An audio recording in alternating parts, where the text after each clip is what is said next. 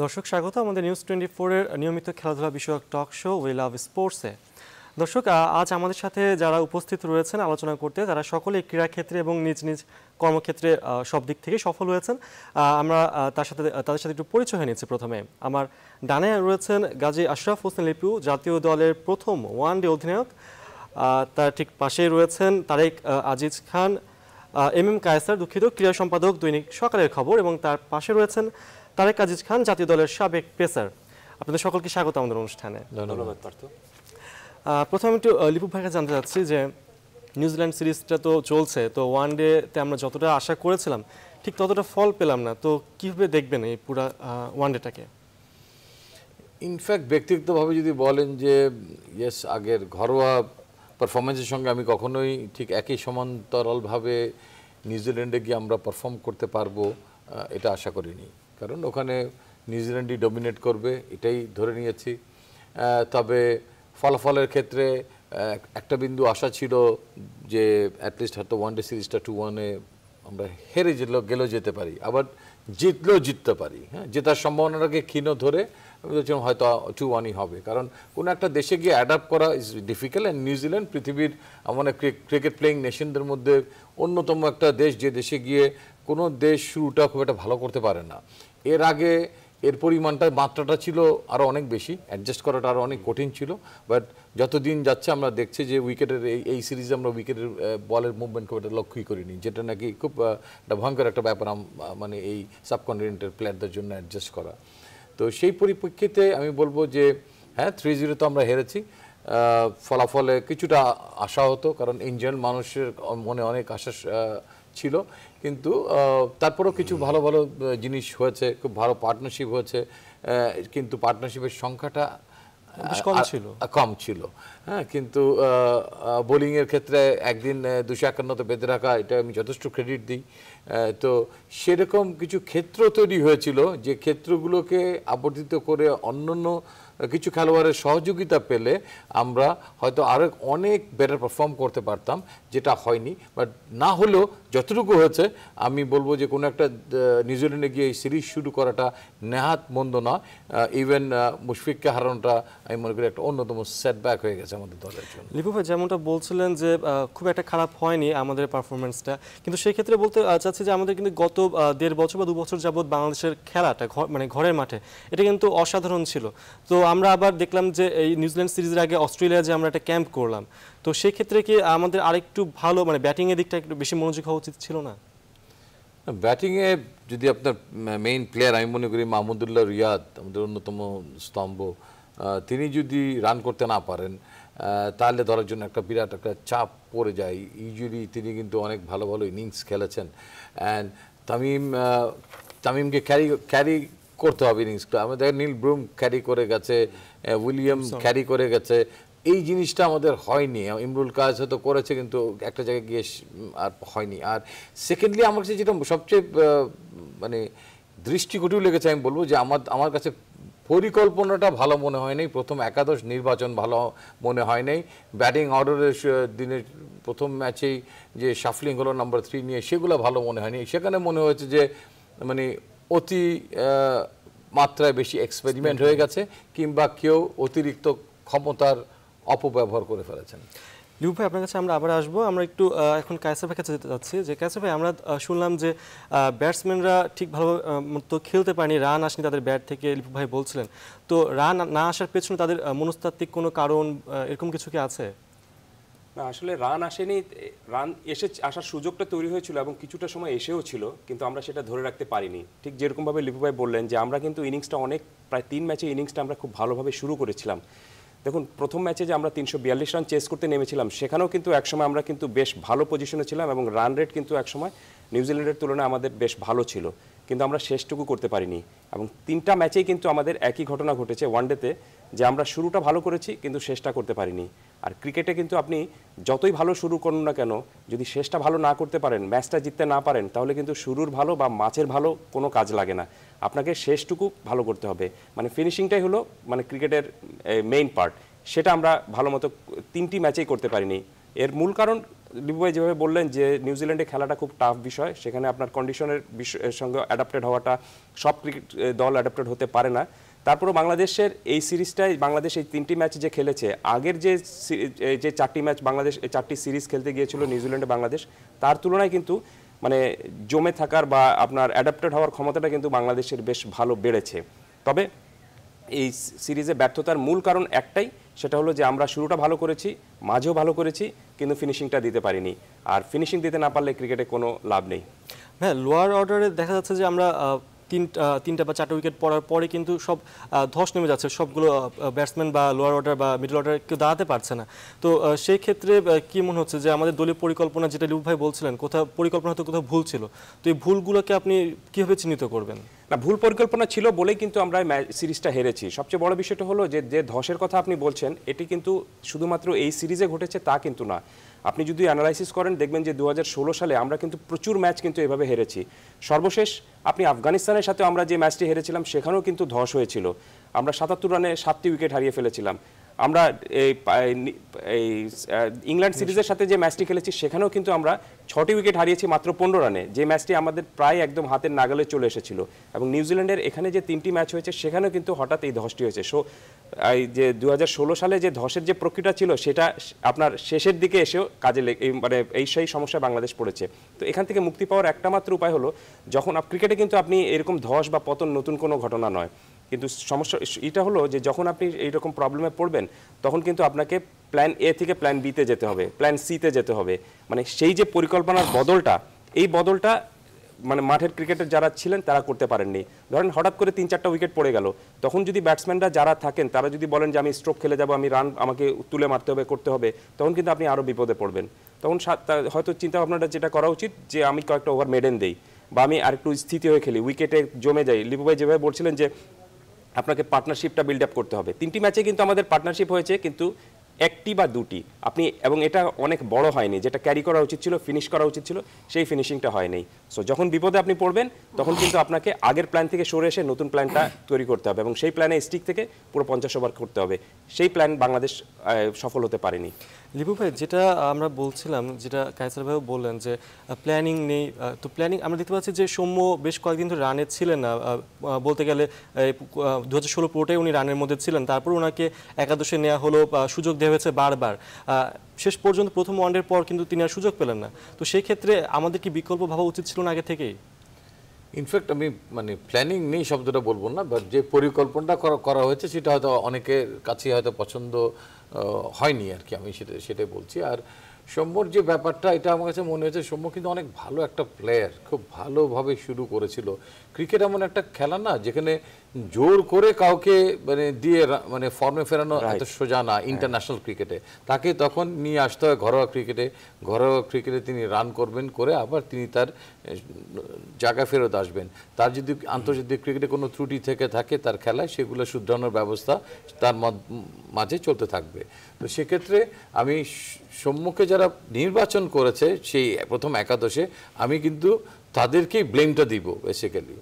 আর এক্ষেত্রে আজকে কোচের একটা স্টেটমেন্ট পড়লাম যে মুশফিকের ইনজুরি না হলে হয়তো তিনি নেক্সট ম্যাচেও সৌম্য সরকারকে খেলাতেন, এরকম একটা স্টেটমেন্ট আমি মানে ধরছি। এটা এক ধরনের পাগলামি। হ্যাঁ, আপনি হয়তো কোনো অ্যাজ এ কোচ কিংবা ক্যাপ্টেন কোনো একজন খেলোয়াড়কে পছন্দ করতেই পারেন, অতিরিক্ত পছন্দ করতে পারেন। হ্যাঁ, তার মানে এই নয় যে তিনি ফর্মহীনতায় ভুগবেন সেই সময় আপনি তাকে দলে অন্তর্ভুক্ত করবেন। আপনি ব্যক্তির চেয়ে দল বড়, দলের চেয়ে দেশ বড়, এটা আমরা জানি। হ্যাঁ, তো এই কথাটা সবসময় মনে রাখতে হবে যে আরও অনেকেই খেলাটা দেখছে, পর্যবেক্ষণ করছে, তাদের মতামত আছে, কিন্তু যদি সেগুলোর কোনো মূল্যায়ন না হয়, বোর্ড থেকেও কোনো একটা জায়গায় একটা এরকম মাত্রাতিরিক্ত মানে বাড়াবাড়ি হলে সেখানে হস্তক্ষেপ করতে হবে।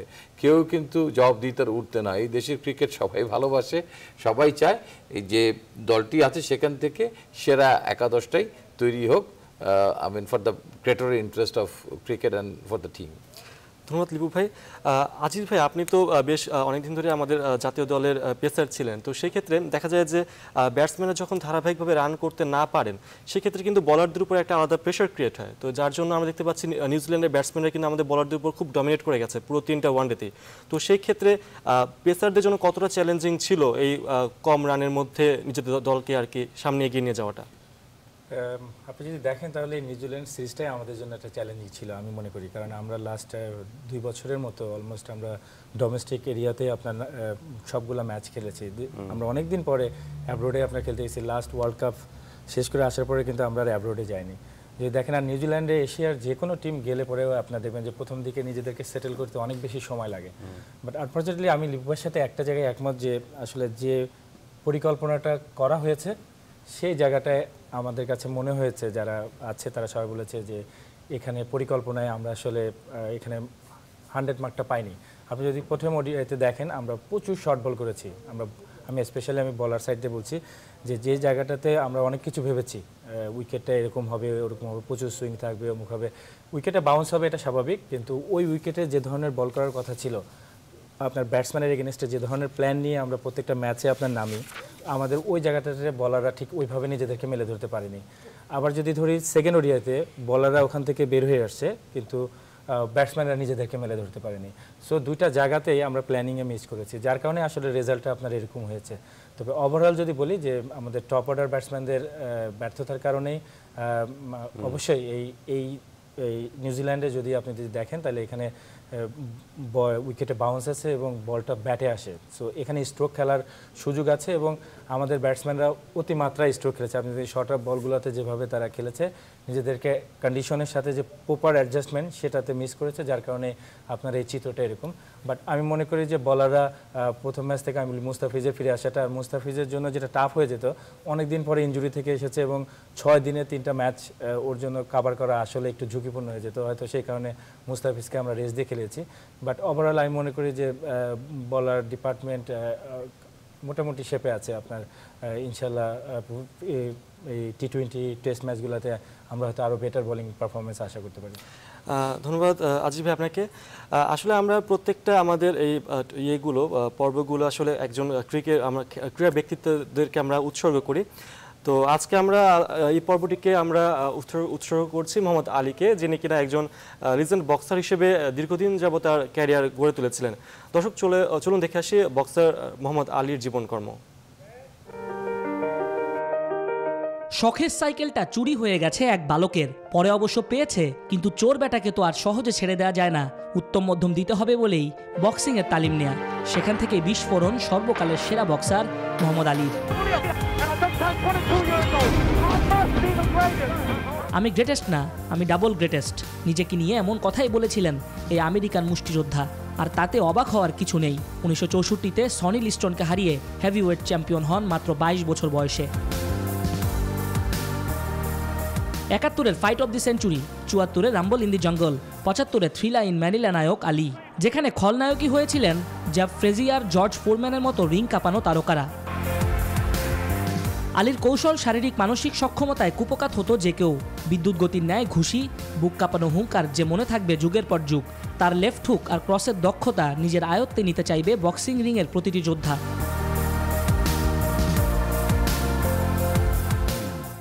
Muhammad Ali, the sports personality of the century. ক্যারিয়ারে 61 লড়াইয়ে 56 জিত, নক আউট করেছিলেন 37 বার। প্রাপ্তির খাতায় আছে তৃপ্তির অর্জন, প্রেসিডেন্সিয়াল মেডেল, অলিম্পিক গোল্ড সহ আরও কত পদক খেতাবে নিজের নাম লিখেছেন আন্তর্জাতিক বক্সিং হল অফ ফেমে থাকা দ্য গ্রেটেস্ট। আসসালামু আলাইকুম। 1964 সালে ইসলাম ধর্ম গ্রহণ করেন। ক্যাসিয়াস মার্সেলাস ক্লে নাম পাল্টে হন মোহাম্মদ আলী। যুদ্ধ নামে শত্রু খেলার পক্ষে না গিয়ে হয়েছিলেন যুক্তরাষ্ট্র সরকারের চোখের বিষ। ভিয়েতনাম আক্রমণের তীব্র নিন্দা জানিয়ে দেখেছিলেন 3 বছরের সাজা।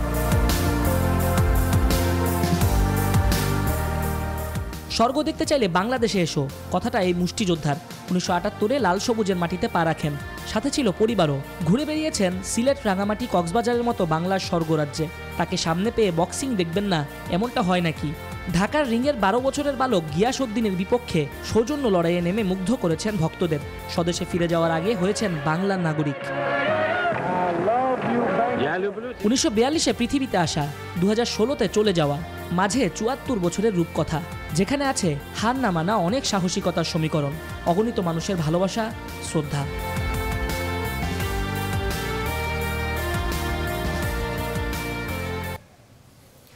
মোহাম্মদ আলীর প্রতি রইল নিউজ 24-এর পক্ষ থেকে অসীম শ্রদ্ধা।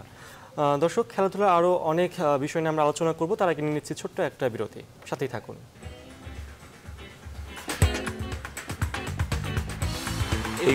এই পর্বটা মানে এই সিকোয়েন্সটা কি, এটা কি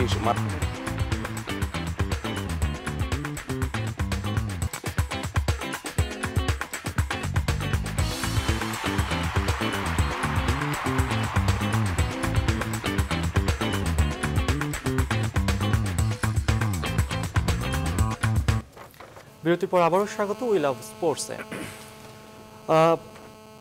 আমি যেমনটা শুনছিলাম যে আমাদের ব্যর্থতাগুলোর কথা এবং কিছু কিছু জায়গায় আমরা নক করতে পারিনি সঠিকভাবে, তো সেক্ষেত্রে আমাদের কিন্তু মিস ফিল্ডিংও অনেকগুলো হয়েছে। তো ফিল্ডিং ডিপার্টমেন্টের ব্যর্থতা নিয়ে আপনি কি বলতে চান? মিসফিল্ডিং তো হয়েছে, এবং সবচেয়ে বড় যে দায়টা এটার জন্য সেটা হলো যে আমাদের সর্বশেষ যে ম্যাচে, সেই ম্যাচে কিন্তু আমরা নেইল ব্রুমকে 0 রানে আউট করতে পারতাম, তিনি করেছেন 97 রান।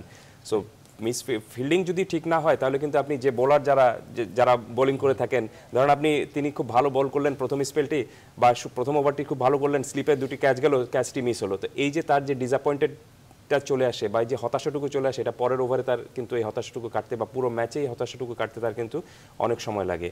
আর ফিল্ডিং আপনি ক্রিকেটের একটা পার্ট যেখানে আপনাকে ভালো করতেই হবে। আর সবচেয়ে বড় বিষয়টা হলো যে আপনার কিন্তু ক্রিকেটে কিন্তু একজন বোলারের কিন্তু অফ ফর্ম যেতে পারে, একজন ব্যাটসম্যানের অফ ফর্ম যেতে পারে, কিন্তু ফিল্ডিং হলো এমন জায়গা যেখানে কিন্তু আপনি প্রতিনিয়ত উন্নতি করতে পারেন। আর এই কারণে আমার মনে হয় যে ফিল্ডিংটাকে সবচেয়ে বেশি গুরুত্ব দেওয়া উচিত, কারণ একটা ক্যাচ মিস কিন্তু একটা ম্যাচের মোড চেঞ্জ করে দেয়, এবং এই সিরিজে কিন্তু আমরা সেই সমস্যায় পড়েছি। আমি এটার সাথে একটু অন্য প্রসঙ্গে যোগ করি, যেটি লিপু ভাই বলছিলেন যে আমাদের পরিকল্পনায় গলদ রয়েছে এবং পরিকল্পনাটা খুব সম্ভবত এককেন্দ্রিক পরিকল্পনা হয়ে যাচ্ছে, অথবা কেউ একজন হয়তো পুরো পরিকল্পনাটা তৈরি করছেন এবং তিনি এটাকে স্প্রেড করে দিচ্ছেন বা এটা এই পরিকল্পনাটা বাদবাকিদের মধ্যে ইমপ্লিমেন্ট করতে বাধ্য করছেন। আমি একটা জিনিস বিশ্বাস করি কি, এখানে লিপু ভাই নিজে অধিনায়ক ছিলেন, তারেক আজিজ নিজেও কিন্তু ক্লাব ক্রিকেটে অধিনায়কত্ব করছেন, এখন বেশ কয়েকটা ম্যাচে করেছেন। সো আমার মনে হয় যে একটা জিনিস মানে নিশ্চিত হওয়া উচিত, সেটা হলো যে ক্রিকেট কিন্তু কোচের খেলা না, cricket is a game of captain. আমি বিশ্বাস করি এটা অন্তর দিয়ে। কারণটা হলো যে 11 জন ক্রিকেটার যখন মাঠে নামেন, সেই 11 জন ক্রিকেটারকে অধিনায়ক কোনভাবে পরিচালনা করবেন, ম্যাচটাকে তিনি কোনভাবে নিয়ে যাবেন, সেই পুরো পরিকল্পনাটা কিন্তু তখন মাঠের ক্রিকেটটা পরিচালনা করার দায়িত্ব কিন্তু কোচের, এই ক্যাপ্টেনের। এই কারণে আমি বিশ্বাস করি যে 11 জনকে নিয়ে ক্যাপ্টেন খেলতে নামছেন, সেই 11 জনকে চুজ করার একক কর্তৃত্ব তাকে দেওয়া উচিত। কারণটা হলো যে ম্যাচ শেষে তিনি যদি ম্যাচটা হারেন, তখন কিন্তু দায় দায়িত্বটা তাৎক্ষণিকভাবে তার উপর চাপিয়ে দেওয়া হয় এবং তাকে কিন্তু আপনার পুরো জবাবদিহিতা করতে হয়। সো আমি যদি জবাবদিহি করি, তাহলে সেই জবাবদিহিটা আমি করব যে দলটা এটা আমার দল, আমি এই দলটাকে নিয়েই খেলতে নামছি, ঠিক আছে আমি ব্যর্থ হয়েছি, এখন আমি জবাবদিহি করতে পারবো। কিন্তু ক্যাপ্টেনের উপর যদি কোনো দল চাপিয়ে দেওয়া হয় এবং বলা হয় যে একে নিয়ে খেলতে হবে, এই স্পিনারকে নিয়ে খেলতে হবে, এভাবে 2টো ব্যাটসম্যান কম দিয়ে খেলতে হবে, তখন কিন্তু ক্যাপ্টেন তার পরিকল্পনা মানে আপনার ইমপ্লিমেন্ট করতে পারেন না। সো আমার মনে হয় এই কারণে ক্রিকেট ক্যাপ্টেন্স গেম, এবং অধিনায়ককে আপনার দল সিলেক্ট করার জন্য, বিশেষ করে সেরা একাদশ নির্বাচন করার জন্য আপনার ক্ষমতাটা অনেক অনেক বেশি দেওয়া উচিত। আর সবচেয়ে বড় বিষয় হলো আপনি এই 3টি ম্যাচই দেখুন, ইন্ডিভিজুয়ালি পারফরমেন্স কয়েকজন ক্রিকেটারের হয়েছে, কিন্তু কয়েকজন ক্রিকেটার শুধু যদি ইন্ডিভিজুয়ালি পারফরমেন্স ভালো করেন, সেখানে কিন্তু আপনি ম্যাচ জিততে পারবেন না। ক্রিকেট টিম গেম, আপনাকে কিন্তু এখানে দলগতভাবে ভালো করতে হবে, আর যদি দলগতভাবে ভালো না করেন, তাহলে ইন্ডিভিজুয়াল পারফরমেন্স কোনো মতেই কোনো কাজে লাগে না। ধন্যবাদ কায়সার ভাই। লিপু ভাই যেটা বলছিলেন কায়সার ভাই, যে আমাদের ক্যাপ্টেনদের উপর আসলে বেশি নির্বাচনের দায়িত্বটা দেওয়া উচিত, তো সেক্ষেত্রে আপনার কি অভিমত? দেখেন, একটা সময় ছিল যখন আমাদের আন্তর্জাতিক ক্রিকেটের এক্সপিরিয়েন্স ছিল না, আমরা হয়তো অস্ট্রেলিয়ায় যাইনি, নিউজিল্যান্ডে যাইনি, সাউথ আফ্রিকায় যাইনি, ইংল্যান্ডে ফ্রিকোয়েন্ট যাইনি, হয়তো আকরামরা গেছে, তারপরের যুগে যখন ট্যুর হয়েছে তখন দেখা গেছে তারা কেউই নেই, সব নতুন খেলোয়াড়। তো তখন কি হয়, তখন হয়তো একটা কোচ, তিনি হয়তো অনেক কিছু গাইড করেন, নির্বাচনের ক্ষেত্রে অনেক অগ্রণী ভূমিকা রাখেন, বাট সময়ের আলোকে এখন কিন্তু সেই অবস্থানটি নেই। আমরা দেশে জেতা শিখেছি, মানে পরিস্থিতির আলোকে কি করণীয় সেটা শিখেছি, এবং দলে মাশরাফির মতো একজন কুশলী কোচ ক্যাপ্টেন আছেন, যিনি অনেকদিন ধরে ক্রিকেট খেলছেন, ইন্টারন্যাশনাল অঙ্গনে আছেন এবং নিউজিল্যান্ড সফর করেছেন। তো সেই ক্ষেত্রে আমিও ঠিক একমত যে হ্যাঁ, একটা কোচ গাইড করতে পারে, কিন্তু ক্যাপ্টেনেরকে একটা ফ্রিডম দেওয়া উচিত। তাহলে দিন শেষে তাকে যখন অপসারণ করা হবে কোনো কারণে, যদি তিনি ব্যর্থ হন, তখন কিন্তু তিনি বলবেন ওকে, আমি আমার নিজের ভুলের কারণে আজকে আমি সরে যাচ্ছি। আর সেকেন্ডলি হচ্ছে যে জায়গাটাতে আমার কাছে দৃষ্টিকটু লাগছে যে একটা কোচের একটা মুখ্য যে ভূমিকা, তার স্ট্র্যাটেজিক প্ল্যান তৈরি করা, অপোজিশনের স্ট্রেংথকে বিবেচনা করে কোথায় আঘাত হানবে সেটা ঠিক করা, আমরা কোথায় আক্রমণের সম্মুখীন হতে পারি, তার জন্য ব্যাটসম্যানদের কী কী করণীয় সেই দিকগুলো ঠিক করা, যাতে মাঠে গিয়ে তারা তাদেরকে দ্রুত প্রয়োগ করতে পারে এবং সেই ধরনের পরিস্থিতির যখন সম্মুখীন হবে তখন তিনি বলটাকে ছাড়তে পারছেন কিনা কিংবা বলটাকে মারলে সেটা মাটিতে রাখতে পারছেন কিনা, সেটা একটা দিক লক্ষ্য রাখতে হবে। কোনো ব্যাটসম্যান যদি আউট অফ ফর্ম থাকে তাকে শুধু দল থেকে বাদ দিয়ে আরেকটা ব্যাটসম্যান এনে দলে জায়গা করে দেওয়া ইজ নট তার কাজ। সৌম্য সরকারকে দলে ফিরিয়ে আনা ভূমিকায় তার একটা মুখ্য ভূমিকা আছে। তিনি খুব ভালো ফর্মে ছিলেন অনেকদিন ধরে, তিনি রানে কেন নাই এটাও কোচকে জবাব দিতে হবে। মাসের পর মাস চলে যাচ্ছে, ইনি ভালো খেলেছেন, ইনি ভালো করবেন, সেই জন্য আপনি সাব্বির যেখানে 3 নম্বরে প্রতিষ্ঠিত তাকে আপনি আপনার সাথে নিয়ে সেখানে একটা ছেলে খেলা করবেন, that's getting too much. And as well all of a sudden আমরা তানভীরকে দেখলাম দলে নিয়ে আসলাম। শিওর মাশরাফি এটা পছন্দ করেনি, গ্যারান্টেড যে তানভীর জাতীয় লিগ বলেন, ঢাকা লিগ বলেন, এমন কোনো পারফরমেন্স করে ফেলেনি যার কারণে তাকে আপনি নিউজিল্যান্ডে গিয়ে এক্সপেরিমেন্ট করবেন এবং সেখানে 1-2 ম্যাচে ভালো করতে পারেনি তার সঙ্গে তুলনা করবেন, ইজ হাস। আমি জানি না কীভাবে এটা হজম করছেন ক্রিকেট অপারেশন চেয়ারম্যান কিংবা বোর্ডের কর্মকর্তারা, যে এই ধরনের কথাবার্তা বলা হচ্ছে। হ্যাঁ, আমরা হারতে পারি, নিউজিল্যান্ডের সঙ্গে তো আমরা হারতেই পারি, এটা কোনো ব্যাপার না। রুবেল হোসেন ভালো করছেন না, ঠিক আছে, যিনি ভালো করছেন না তার যে এক্সপিরিয়েন্স, তার যে অ্যাবিলিটি, তিনি কেন ভালো করছেন না সেই কারণে তো কোচের ঘুম হওয়ার কথা না, যে তিনি তাকে কেন আমি আবার লাইনে ফেরত আনতে পারছি না, তিনি যে লাইনচ্যুত হয়ে গেছেন তারা কেন আনতে পারছি না, এইটাই তো তার কাজ। তার জন্যই তো তাদেরকে হাজার হাজার ডলার দিয়ে আনা। তাকে বাদ দিয়ে আমি আরেকজনকে, শহীদকে নিয়ে আসলাম কিংবা এক্সকে নিয়ে আসলাম কিংবা তাসকিনকে খেলালাম কিংবা এক্সকে খেলালাম, it's not only there job. ওই কাজটা যে তাদের, সেই জিনিসটা তারা ভুলে যাচ্ছে। তারা বলছেন আউট অফ ফর্ম কিংবা নাসির শর্ট বল খেলতে পারে না, সে কারণে তাকে দলে নেওয়া হবে না। যে যার নাকি 60 নম্বর আছে তাকে আরও 20 নম্বর কীভাবে যোগ করা যায়, সেই দুর্বলতাটাকে কীভাবে ওভারকাম করা যায়, এটাও কিন্তু কোচের কাজ। এখন সেই জায়গাটায় যারা কর্তা ব্যক্তি আছেন তাদেরকে মনে করে দিতে হবে যে মানে আপনি মানে হাতুরা সিংকে ইউ আর নট গড, আপনার কাছ থেকে এই জিনিসগুলো আমরা প্রত্যাশা করি আমাদের এই খেলোয়াড় আরও ডিপেন্ডেবল হবে, আরও ইন্টারন্যাশনালি আরও বেশি পারফর্ম করবে, সেই জন্য এখানে আনা। দল নির্বাচন করবেন, ট্রেনিং করাবেন, এভরিথিংয়ের মধ্যে যদি তাকে আমরা ইনভলভ করে দিই তাহলে কিন্তু আমরা হজবরল করে ফেলছি। এই জায়গায় আমার মনে হয় আবার আমাদের চিন্তা ভাবনা করার সময় এসছে। ধন্যবাদ লিপু ভাই। দর্শক শুনছিলেন ক্রিকেটের অনেক বিষয় নিয়ে আমরা আলোচনা করছিলাম, ওডিআই সিরিজের ব্যর্থতা সাফল্য নিয়ে।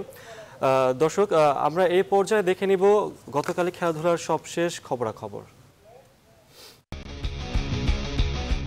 নিউজিল্যান্ডের সঙ্গে টি-20 সিরিজ খেলতে নেলসন ছেড়ে গতকাল নেপিয়ারে পৌঁছয় বাংলাদেশ দল। স্থানীয় সময় দুপুর 2টায় নেপিয়ারে পা রাখে টাইগাররা। সবাই বেশ ভালোই আছেন। তাইজুল, মুস্তাফিজ, তাসকিন, শুভাশিসদের মনে আসন্ন টি-20 সিরিজে কিছু একটা করে দেখানোর চ্যালেঞ্জ। হেড কোচ চন্ডিকা হাতুরি সিংহে নতুন বছরের শুভেচ্ছা জানানোর পাশাপাশি মনের মধ্যে জয়ের জন্য হাহাকারটাও ফুটিয়ে তুলেছিলেন গতকাল। মঙ্গলবার 3 ম্যাচ সিরিজে প্রথম টি-20। একদিন বিশ্রাম নিয়ে আজ অনুশীলন করেছে মাশরাফিরা।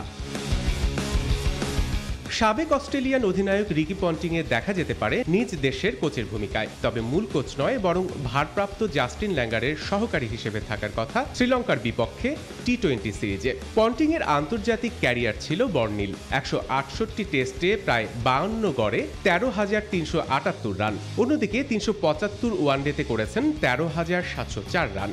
2003 ও 2007 ক্রিকেট বিশ্বকাপ জেতা অধিনায়ক তিনি। এছাড়াও ল্যাঙ্গারের আরেক সহকারী হবার সম্ভাবনা আছে জেসন গিলস্পির। এই সিরিজে থাকছে না অজিদের হেড কোচ ড্যারেন লেমান। ফুটবলে বাংলাদেশের মেয়েরা চ্যালেঞ্জ নিতে মরিয়া। সাফ নারী চ্যাম্পিয়নশিপের সেমিফাইনালে তাদের প্রতিপক্ষ মালদ্বীপ। সোমবার ভারতের শিলিগুড়ির কাঞ্চনজঙ্ঘা স্টেডিয়ামে হবে সেমির গুরুত্বপূর্ণ ম্যাচটি।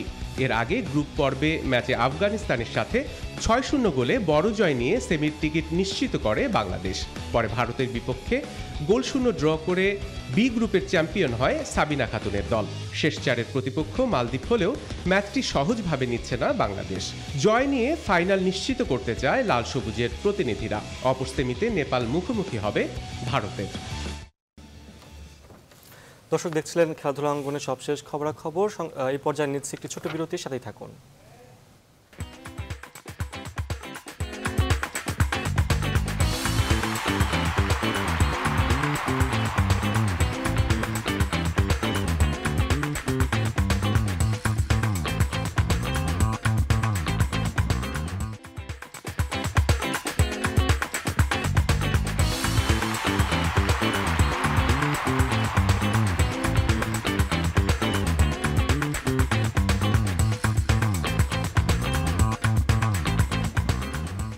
বিরতির পর আবারও স্বাগত উই লাভ স্পোর্টসে।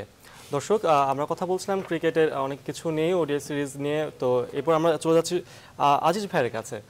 ভাই, আমরা দেখলাম যে শেষ 2 ম্যাচে তানভীরকে নিয়ে খুব বেশ আলোচনা চলছে বাংলাদেশ ক্রীড়াঙ্গনে, যে তার অন্তর্ভুক্তি নিয়ে দলে, যেটা কিনা একটু আগে লিপু ভাই বলছিলেন, কাসিফ ভাই বলছিলেন।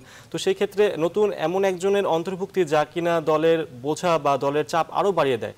তো এই ক্ষেত্রে আপনি কিভাবে দেখবেন বিষয়টিকে? আমি আসলে জিনিসটা এইভাবে দেখবো, আসলে প্লেয়ারটাকে সরাসরি ব্লেম না দিয়ে যে এই প্রক্রিয়াটা যারা তৈরি করছেন, এই প্লেয়ারটাকে যে মঞ্চে নিয়ে ছেড়ে দিচ্ছেন, আসলে সত্যতা বলতে কি যে ডোমেস্টিকে যদি ওইভাবে আমরা দেখি তাহলে তানভীরের নামটা অত বেশি আলোড়িত নাম নয়, জাতীয় লিগ বলেন বলেন। বাট এটা একটা কোচের পরিকল্পনার অংশ যে সে একটা লেগ স্পিনার খুঁজছে। আমরা হয়তো এরকম একটা লেগ স্পিনারকে পেয়েছিলাম লিখন, যাকে এখন খুঁজে পাওয়া যাচ্ছে না। বাট কম্বিনেশনের জন্য ম্যাচ উইনিং একটা কম্বিনেশন দাঁড় করানোর জন্য কোচ হয়তো বোলিং ভেরিয়েশনটাকে প্রাধান্য দেওয়ার জন্যই আসলে এই তানভীরের মানে আমি মনে করি আবির্ভাব। বাট সরাসরি তাকে এরকম নিউজিল্যান্ডের নিয়ে যে সেটা আপনার খেলাইতেই হবে, এরকম মানসিকতাটার সাথে আমি একমত নই। হয়তো তাকে দেখার জন্য কোচ হয়তো ডোমেস্টিকে ওইভাবে ফলো আপ না, কিন্তু আমাদের সিলেক্টর তো আছেন যারা এই ডোমেস্টিক প্রক্রিয়ার সাথে সরাসরি ইনভলভ। তারা আসলে জিনিসটাকে কিভাবে উপস্থাপন করেছে তার কাছে, সেটাও একটা বিষয়। আমি আসলে সরাসরি কোচকে ব্লেম করতে চাই না, কারণ কোচের আসলে অনেক বিষয় নিয়ে আপনাকে চিন্তা করতে হয়। যেমন লিপু ভাই বলেছে যে মাশরাফি দিন শেষে ক্যাপ্টেন্সিকে হয়তো করতে হয়, বাট পুরো পরিকল্পনাটা কিন্তু কোচকে ম্যানেজ করতে হয় এই প্রক্রিয়াতে, যে কোন প্রক্রিয়ার ভিতর দিয়ে টিমটা যাবে, রাইট কম্বিনেশন খুঁজে বের করা, কোচের ক্যাপ্টেনের সাথে একটা ভালো সম্পর্ক। আমার মনে হয় এই জায়গাটায় এই সিরিজটাতে হয়তো কিছুটা আপনার দূরত্ব তৈরি হয়েছে কিনা এটা সময় হয়তো বলবে। বাট আমাদের কাছে মনে হয় যে এই নিউজিল্যান্ডের সাথে তানভীরের অন্তর্ভুক্তিটা আসলে ওইভাবে আমরা কেউই আশা করিনি, কারণ একটা নাসিরকে তৈরি করতে যেয়ে কিন্তু বাংলাদেশ ক্রিকেট বোর্ড যদি পিছনে তাকায় তাহলে দেখবেন যে এই নাসিরকে তৈরি করতে যে পরিমাণ ইনভেস্টমেন্ট আর যে পরিমাণ পরিশ্রম করা হয়েছে, ঠিক হঠাৎ করে নাসিরকে ফেলে দিয়ে আবার আরেকজনের পিছনে সেম বিনিয়োগ আর সেম করেছে। কিন্তু নাসির কিন্তু পরীক্ষিত, আমরা সবাই জানি। বাংলাদেশের যদি মেজরিটি আপনার এখন যদি বলা হয় যে এখানে ওপেন ভোট হবে, তাহলে কিন্তু দেখবেন যে নাসিরই সর্বভোটে বিজয়ী হবে। বাট আনফর্চুনেটলি যে নাসিরের জন্য ব্যাড লাগ যে আবার একটা প্লেয়ারকে নিয়ে এসে তার প্রতিদ্বন্দ্বী হিসাবে দাঁড় করিয়ে দেওয়া হয়েছে। বাট এই প্রক্রিয়াটা ভালো না। বাট যে প্রক্রিয়ার ভিতর দিয়ে প্লেয়ারগুলোকে উঠে আসা উচিত, যেমন ডোমেস্টিক একটা বেটার পারফরমেন্স হবে। লিপু ভাই বলেছে সৌম্য, আমরা আসলে সবাই আপনার যে কোচের লাইকিংটা কিন্তু প্রবলভাবে ফুটে উঠছে, যে সৌম্য কিন্তু অনেকদিন ধরে রানে নেই। একটা প্লেয়ার ছিল আগে ভালো, বাট তাকে প্রমাণ করতে হবে যে বর্তমান সময়ে কে সেরা। একটা সময় লিপু ভাইরা ছিলেন, তারপর আরেকটা জেনারেশন এসে এখন মাশরাফি সেই জেনারেশনকে হাত দিয়েছে। আপনি যদি দেখেন এখন যদি আমি মনে করি যে একটা প্র্যাকটিস ম্যাচে কেউ 5 উইকেট পেয়ে গেল আর তাকে সরাসরি বাংলাদেশ টিমে খেলায় দাও, এই প্রক্রিয়া থেকে আমার মনে হয় বের হয়ে আসতে হবে। সেই ক্ষেত্রে আমি মনে করি যে তানভীরের আসলে আমি দোষ দিতে চাই না প্লেয়ারটা, কারণ সে তার সুযোগ চাবেই। বাট যারা এই প্রক্রিয়াতে তানভীরকে সরাসরি খেলিয়েছে, আমার মনে হয় এই জায়গাটা তাদের চিন্তাধারায় কিছুটা কোচ। হ্যাঁ, রাইট। এই কারণে কি কোচকে খুব একটা দিবে না। চারজন যদি বাহাতি ব্যাটসম্যান থাকে, আমাদের যদি সাকিব আল হাসান থাকে, তারপর একটা লেগ স্পিনার মানে কতখানি প্রয়োজনীয়তা, এরকম যার কোনো ইন্টারন্যাশনাল এক্সপিরিয়েন্স নাই, পাশাপাশি মোসাদ্দেক ক্যান অলসো বল। তো এটা আসলে আমাদের কাছে মানে খারাপ লেগেছে আর কি ব্যাপারটা। না, আমার বলার অর্থ হলো যেটা লিপু ভাই যদি দেখেন যে তানভীরকে আসলে এখন যে মঞ্চে নিয়ে আমরা ছেড়ে দিয়েছি, এখানে আসলে তো ওপেন, এখানে পারফর্ম না করতে পারলে অবশ্যই তার নিয়ে এটা হলো আমার প্রক্রিয়া যে আসলে সে রেডি কিনা। আমার মনে হয় কোচ তো তাকে ভালো করে দেখার সুযোগই পায়নি। আপনি বিশাল একটা বহর নিয়ে গেছে, যে বহরে আপনি সবাইকে সঠিকভাবে সে দেখতে পারছে কিনা সেখানেও আমি সন্দিহান, কারণ এতগুলা লোক নিয়ে this is the first time আমার মনে হয় যে এতগুলা লোককে ছেলেকে নিয়ে যে আপনারা বাংলাদেশ টিম ট্রাভেল করছে। সবচেয়ে বড় বিষয় আপাতত আমি একটা জিনিস যোগ করি, যে একটা জিনিস আমি বিশ্বাস করি, সেটা হলো যে লজিকের সঙ্গে কিন্তু উদাহরণের সম্পর্কটা বেশ জোরালো থাকতে হবে। যেমন দেখুন, আপনি ভারত যে দুটো বিশ্বকাপ জিতেছে, দুটো বিশ্বকাপ মানে আপনার টি-20 বিশ্বকাপ এবং আপনার ওই 50 ওভারের বিশ্বকাপ, সেই দুটো বিশ্বকাপের যদি আপনি দল আলোচনা করে দেখেন, সেখানে আপনি দেখবেন যে সেখানে কোচের ভূমিকা কতখানি ছিল দল নির্বাচনে এবং ক্যাপ্টেনের ভূমিকা কতখানি ছিল। আমার মনে হয় যে কোনো ম্যাচে অধিনায়ক যাকে বলেছেন, ধোনি যাকে বলেছেন যে এই প্লেয়ারটা আমার একাদশে চাই, তাকে ছাড়া কোনো টিম ম্যানেজমেন্ট কিন্তু দ্বিতীয়বার না করতে পারেনি। কারণ অধিনায়ক হিসাবে ধোনি কিন্তু জানতেন যে তাকে কিন্তু ব্যর্থ হলে জবাবদিহি করতে হবে, এবং তিনি তার দলটাকে ঠিকমতো পরিচালনা করতে পেরেছিলেন, নিজের দল পেয়েছিলেন বলেই কিন্তু তিনি দুটো বিশ্বকাপ জিততে পেরেছিলেন। আপনি দলে রবীন্দ্র জাদেজাকে রাখার নিয়ে অনেক ধরনের সমালোচনা হতো, আপনার রোহিত শর্মাকে খেলানো নিয়ে অনেক ধরনের সমালোচনা হতো, কিন্তু তিনি তাদের উপর আস্থাটুকু রেখেছিলেন, বিশ্বাস রেখেছিলেন বলেই কিন্তু সাফল্যটুকু তিনি পেয়েছেন। সো আপনি যে অধিনায়ককে মানে দল দিবেন, খেলার জন্য বলবেন যে মাঠে খেলো, সেই অধিনায়ককে কিন্তু আরও অনেক ক্ষমতা আপনার দেওয়া উচিত। কাইসার ভাই, যেমনটা একটু আগে কথা উঠছিল যে নাসিরকে নিয়ে আমরা কথা শুনি যে নাসিরকে কেন খেলানো হয় না, তো নাসিরকে কেন খেলানো হয় না এর পেছনে কি কি কারণ থাকতে পারে? যে তার কিন্তু সে একটা আমরা গুজব শুনেছিলাম তার বিপক্ষে ব্যক্তিগত জীবনে, কিন্তু তারপরেও কিন্তু মাঠের পারফরমেন্সে কিন্তু নাসির বারবার নিজেকে প্রমাণ করছেন, এরপরেও তিনি দলে সুযোগ পাচ্ছেন, যেখানে কিনা অন্যান্যরা ঠিকই জায়গা পাচ্ছে ভালো পারফরমেন্স না করে। ডোমেস্টিকে তুমি যদি দেখো অলরেডি 200 মেরেছে একটা। রাইট, নাসিরের ব্যাপারটা আমি একটা বিষয় যোগ করি এখানে, সেটা হলো যে ব্যক্তিগত যে বিষয়টি বলছেন, আমি একটা জিনিস অবশ্যই বিশ্বাস করি যে ব্যক্তিগত কোনো কারণে কোনো মানুষকে তার পেশাগত জীবনে হ্যাম্পার করা উচিত না। আপনি যদি সে খেলার মাঠে যদি এই ধরনের কোনো সমস্যা করে থাকে, বা এটা যদি ক্রিকেটীয় কোনো আচার আচরণ ভঙ্গ করে থাকে, বা ক্রিকেটীয় কোনো নীতি নির্ধারণ মানে আপনার নিয়মকানুন সে ভঙ্গ করে থাকে, তাহলে তাকে আপনি শাস্তি দিতে পারেন খেলার মাঠ মানে খেলা অনুযায়ী। কিন্তু আপনি ব্যক্তিগতভাবে তার কোনো সমস্যা আছে, সেই সমস্যার জন্য আপনি তাকে তার পার্সোনাল কী বলে আপনার পেশাদারি জীবন হ্যাম্পার করতে পারবেন, কোনো দিনই তার করা উচিত না। আমি এটা এক অর্থে বিশ্বাস করি।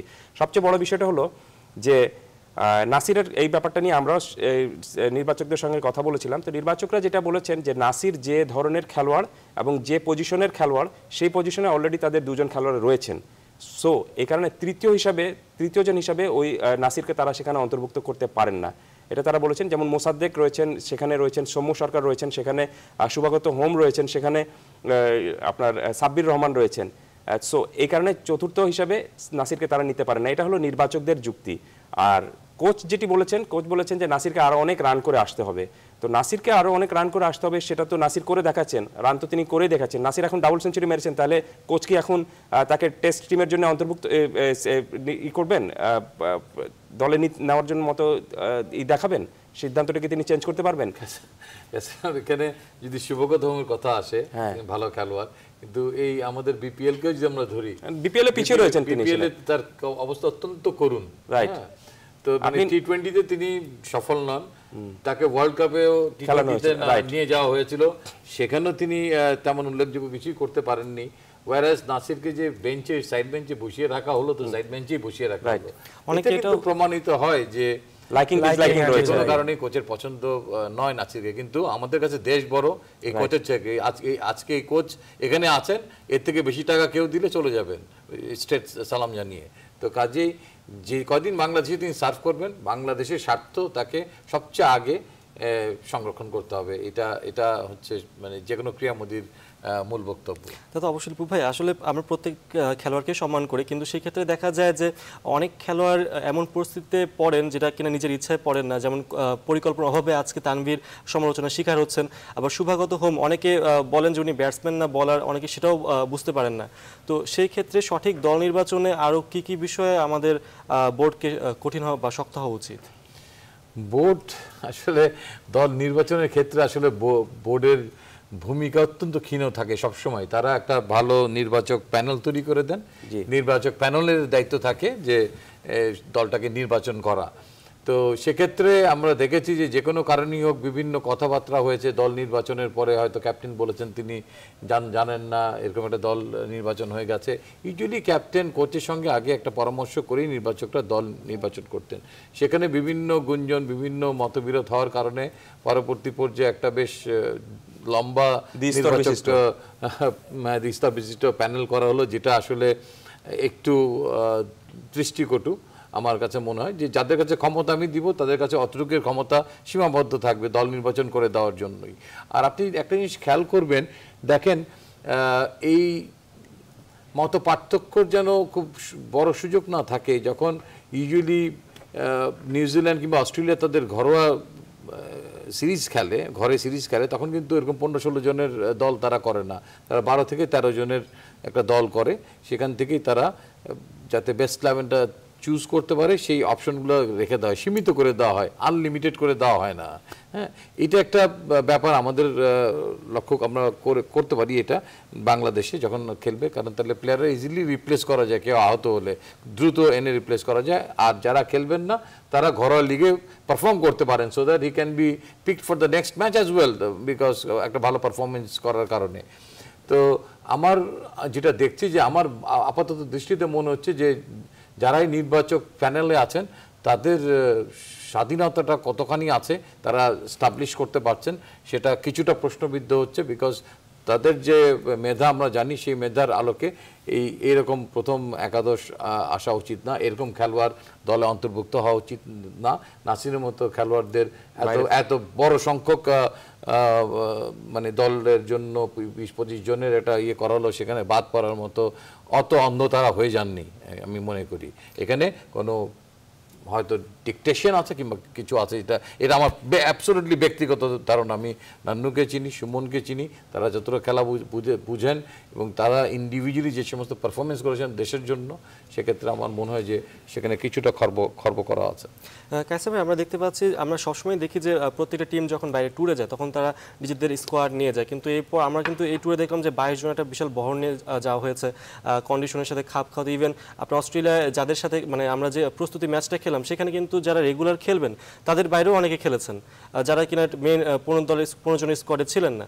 তো এই বিশাল বহর নিয়ে যাওয়াটাকে কতটা যুক্তিযুক্ত বলে মনে করেন? না, এটা খুবই ইউনিক জিনিস। আমি আমার সাংবাদিকতা জীবনে কিন্তু কখনো দেশের বাইরে এত বড় একটা স্কোয়াড যে যায় এটা এই প্রথম দেখলাম।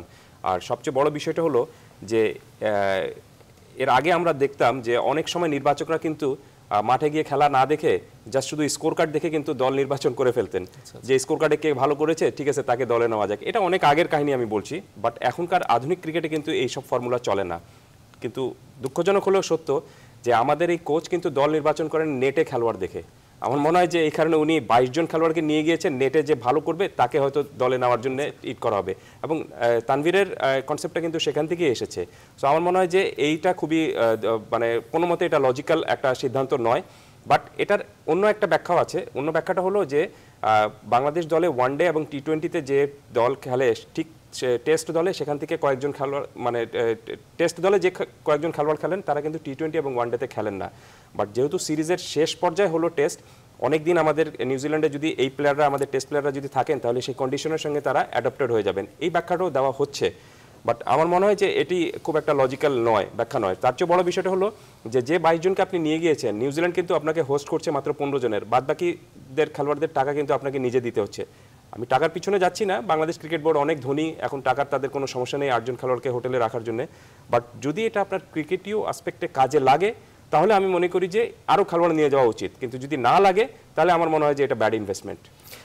এখানে আমি একটু ইন্টারাপ্ট করি, আমাদের যদি টেস্ট ম্যাচই খেলতে হয়, এখন আমাদের ফার্স্ট ক্লাস ক্রিকেট চলছিল, রাইট? তো তারা তো এখানেও লঙ্গার ভার্সনেও খেলতে পারতো, লঙ্গার ভার্সনে খেলারও তো একটা প্র্যাকটিসের ব্যাপার আছে, সেখান থেকে সরাসরি গিয়ে ম্যাচে খেলতে হবে, এই অ্যাডাপ্ট করতে হবে, এইটাই স্বাভাবিক, এইভাবেই সারা দুনিয়া চলে। আপনি গিয়ে বেবি ফিডিং করার মতো জায়গা এখন ইন্টারন্যাশনাল ক্রিকেটে নাই আসলে। তো আমি ঠিক এই লম্বা বহন নিয়ে মানে যাওয়ার কনসেপ্টের মোটেই পক্ষপাতী নই আর কি। না, আমার মনে হয় যে ওই এখানে ঘরোয়া ক্রিকেটে যদি ওই প্লেয়াররা খেলতেন তাহলে তো কোচ তাদেরকে দেখতে পেতেন না, অন্তত নেটে তাদেরকে দেখতে পাচ্ছেন, এই কারণে তিনি তাদেরকে নিয়ে গিয়েছেন। আজিজ ভাই, আপনার কাছে আবার একটু আসছি, সেটা হচ্ছে যে আমাদের বোলারদের কথা আবার বলি। তাসকিন বোলিং করলেন, মাশরাফি অনেক চেষ্টা করেছেন, তিনি সফল হয়েছেন, মুস্তাফিজ তো এসে আবার সফলতা অর্জন করলেন। তো সেই ক্ষেত্রে আমাদের পেস বোলিং ডিপার্টমেন্টকে এই 3টা ওডিআই দিয়ে আপনি কিভাবে মূল্যায়ন করতে চান? আমি বলবো যে দের রাইট শেপ, আমার কাছে মনে হয়েছে যে আপনার দের ওয়েল শেপ। আপনার আমি মুস্তাফিজের ফিরে আসাটা তো আমাদের জন্য সবচেয়ে বেশি যেটার জন্য অপেক্ষা করছিলাম, কারণ এই যে চ্যাম্পিয়ন বোলার, যদি লাস্ট 1 ইয়ার যে সার্ভিসটা সে বাংলাদেশ টিমে দিয়েছে, সে যদি নিজেকে সুস্থ হিসাবে ধরে রাখতে পারে তাহলে বাংলাদেশ ভবিষ্যতে আরও বেটার, অনেক বেশি আপনি দেখবেন জয়ের মুখ দেখবে ইনশাল্লাহ মুস্তাফিজের হাত দিয়ে।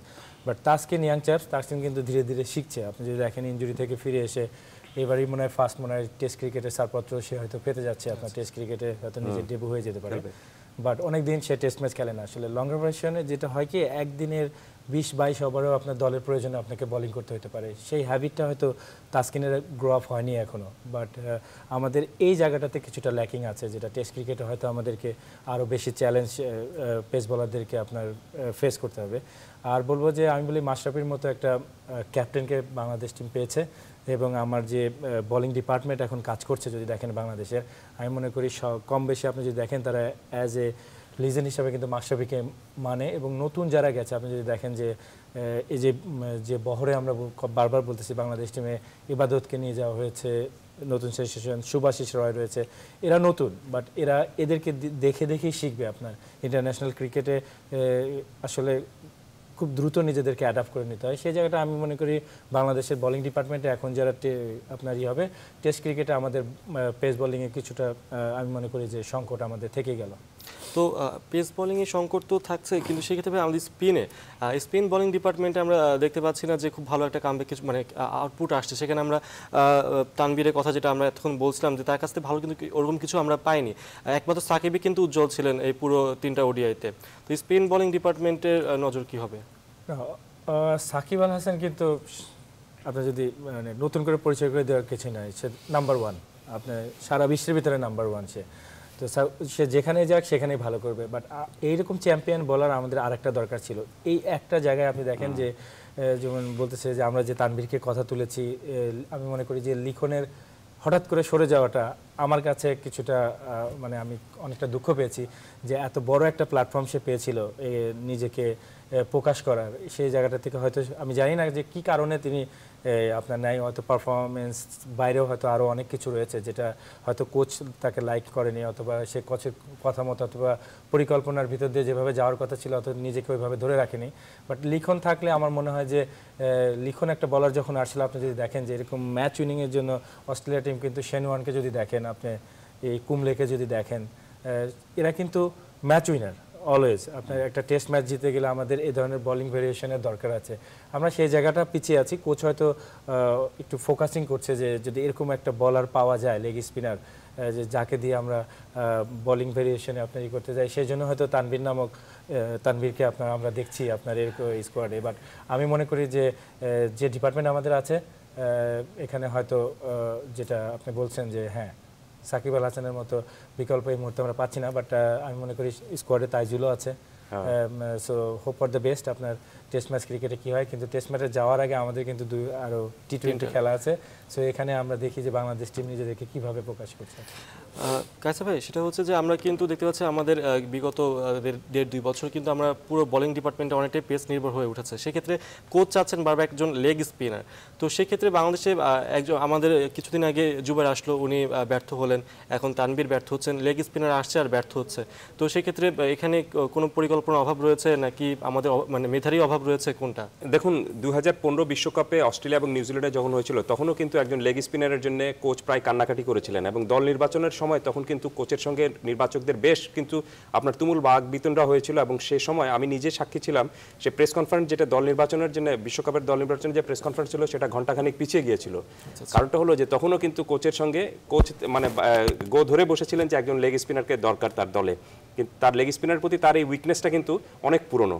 কিন্তু সেই সময় দল নির্বাচক যারা ছিলেন তারা তাদের যুক্তিতে স্ট্যান্ড থাকতে পেরেছিলেন বা অটল থাকতে পেরেছিলেন বলে কিন্তু সেখানে তারা কোনো লেগ স্পিনারকে দলে নেননি। এবং 2015 বিশ্বকাপে আমাদের সাফল্যের অন্যতম কারণ হলো কিন্তু আমরা যে 4 জন পেস বোলার খেলিয়েছিলাম। বাংলাদেশ দলের ওয়ানডে স্কোয়াডে 4 জন পেস বোলার, এটা একসময় মানে চিন্তাই করা যেত না, কিন্তু আমরা সেটা খেলিয়েছি। এবং সেই খেলার যুক্তিটা কে দেখিয়েছেন? অধিনায়ক নিজে দেখিয়েছেন। কারণ অধিনায়ক নিজে জানতেন যে তার দলের প্রতি, তার এই প্লেয়ারদের প্রতি তার আস্থা রয়েছে, এবং সেই আস্থার প্রতিদান তারা দিয়েছিলেন।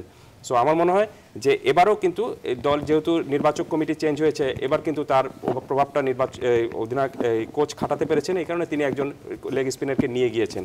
বাট যাকেই নিয়ে যান, আমরা এক অর্থে যেটা মনে করি সেটা হলো যে আপনি যাকেই দলে নেন, দলটা যেন সফল হয় এবং দিন শেষে আমরা যেন জিততে পারি, অন্তত কম্পিটিটিভ ক্রিকেট হয় সেটা আমরা যেন দেখতে পারি। কিন্তু এই 3টি ম্যাচে যে ব্যবধানে বাংলাদেশ হেরেছে টি-20 ওয়ানডেতে, সেখানে এটাকে বলা হয় যে নো কম্পিটিশন ম্যাচ। আপনি কোনো ম্যাচে কিন্তু আপনি প্রতিদ্বন্দ্বিতা মানে করে লড়তে জিততে পারেননি। আর সামনে কিন্তু আপনার জন্য যে 3টি টি-20 ম্যাচ রয়েছে, টি-20তে নিউজিল্যান্ড কিন্তু আরও বেশি আপনার দক্ষ এবং শক্তিশালী দল। আর টি-20তে এখন পর্যন্ত 4টা টি-20 বাংলাদেশ এবং নিউজিল্যান্ড খেলেছে, 4টাতেই কিন্তু আপনার ওইটাই নো কম্পিটিশনের মতোই হয়েছে, অনেক বড় ব্যবধানে হেরেছে।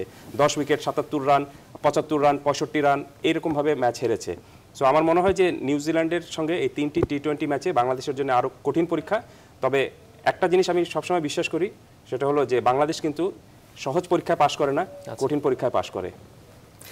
ধন্যবাদ কায়সার। আমি শেষ প্রশ্ন লিপু ভাইয়ের কাছে আছে আমার, সেটা হচ্ছে টি-20 সামনে রয়েছে। এখন বর্তমানে আমি যেটা দেখলাম নিউজিল্যান্ড 1 নম্বর দল টি-20তে, তো বাংলাদেশ দলের কি সম্ভাবনা দেখছেন? এই 3টা টি-20তে পারফরমেন্স কি হতে পারে, আমরা কি আশা করতে পারি কিনা কিছু? জাস্ট এটা বলার আগে একটা মিনিট একটু যোগ করবো যে এই অনেক কথা হলো, দেখেন যে প্লেয়ারটাকে আমাদের সামনে খুব ভালো ভবিষ্যৎ দেখতে পাচ্ছি, মেহেদী মিরাজ, হ্যাঁ, বেসিক্যালি সে যে একজন খুব ভালো ব্যাটসম্যান এটাই কিন্তু আমাদের কেউ জানেন না, হ্যাঁ। আর তিনি যদি এই কন্ডিশনে বল করার একটু এক্সপিরিয়েন্স পেতেন টেস্ট ম্যাচের আগে, তার জন্য এটা অনেক কাজে দিত।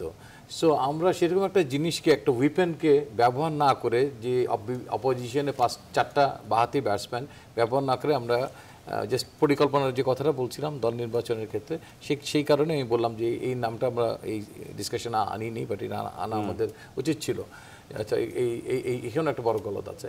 আর টি-20 যেটা কথা বলবো, হ্যাঁ, হয়তো বেশ কিছু ভালো খেলোয়াড় হয়তো এই সিরিজ আমরা নিউজিল্যান্ড দলে হয়তো দেখতে পাবো না, তারা রিটায়ার করেছেন, বাট তারপরেও যে দলটি নিউজিল্যান্ডের এই মুহূর্তে আছে টি-20তে, দে আর ক্যাপেবল। ওখানে বল অনেক বেশি পরিষ্কার দেখা যায় এবং স্লাইটলি শর্ট অফ লেন্থ বল করলে মানে কোনো মাপ নাই সেখানে।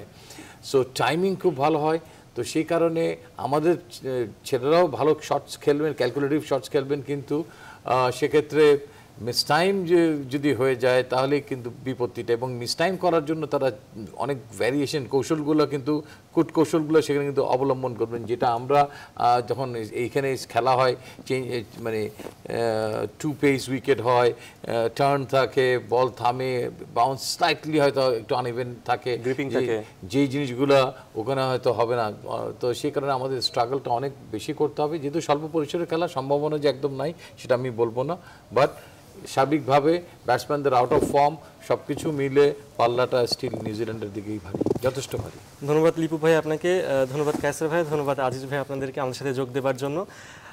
দর্শক, বেশ গঠনমূলক এবং জমজমাট একটি আলোচনা আমরা এতক্ষণ দেখলাম বাংলাদেশ দলের নিউজিল্যান্ড সফর নিয়ে। আমরা ওয়ানডেতে বেশ কিছু ব্যর্থতা দেখেছি, কিন্তু তার ভেতর থেকেও আমাদের আলোচকরা কিন্তু বেশ কিছু সফলতার কথাও বলেছেন, যেটা দিয়ে কিনা আমরা আশা বাঁধতে পারি যে টি-20তে ভালো কিছু আমরা অবশ্যই করে দেখাতে পারবো। তো আজ এই পর্যন্তই, আগামীকাল একই সময় দেখা হবে, সেই পর্যন্ত সকলেই ভালো থাকুন।